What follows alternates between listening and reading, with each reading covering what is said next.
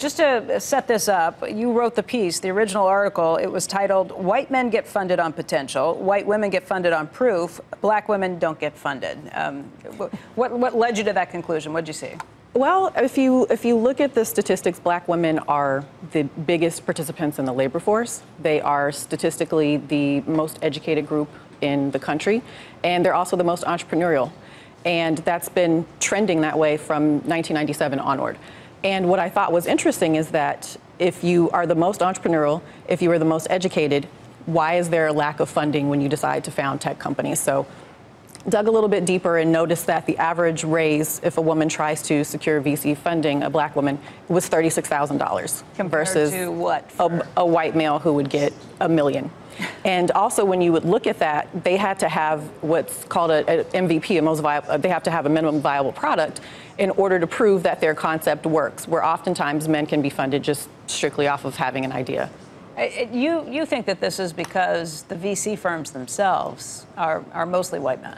I think, yeah. Richard Kirby, who is a VC partner, did a really interesting statistical look over the last couple years because one of his passions is to diversify the VC space.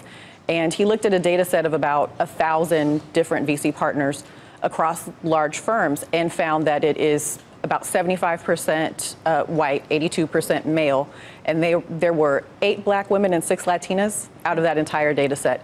Wow. And the most interesting thing was 40% of all of those participants had either gone to Harvard or Stanford. And you have some overlap, of course, some that attend both. So what's the solution? How to fix this problem?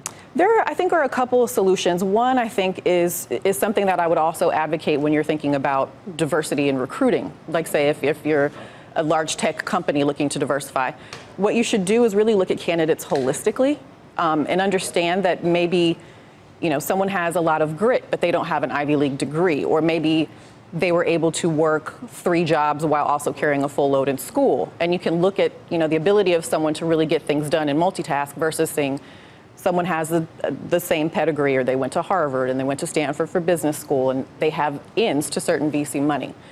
So I think a large part of it is really just being willing to be open to the other talent that's out there. And there are also... and look to different pipelines. Exactly. And Marlon Nichols, who is a VC at Cross Culture Ventures, has a new program called VC Apprentice, which is backed by Silicon Valley Bank. And in that case, what they do is focus solely on training Black and Latinx women to become VCs. And at the end of the program, ideally they would hire them. And they can, of course, hire everyone that will go through the program, but the pipeline will be there